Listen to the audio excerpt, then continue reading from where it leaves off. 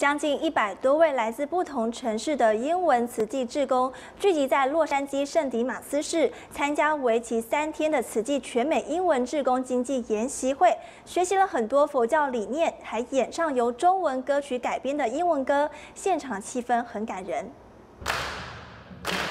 来自全美8个分会的英文志工正在为慈济全美英文志工精进研习会的圆缘表演做彩排。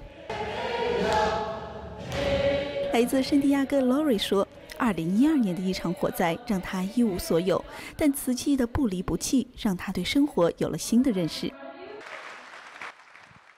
Suchi has helped those in a time of need, coming together to make a difference in the life of another. That is Suchi. 不仅洛丽，志工琳达从慈济中感悟生活的真谛，她的笑容和正能量影响着每一个志工，鼓励着他们前行。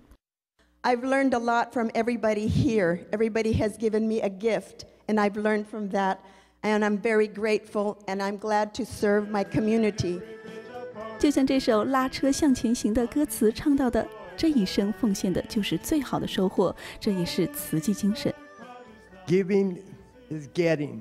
And less is more for yourself.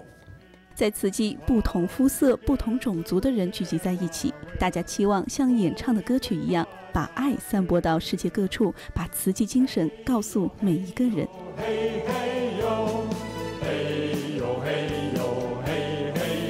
大爱新闻郑静，美国洛杉矶报道。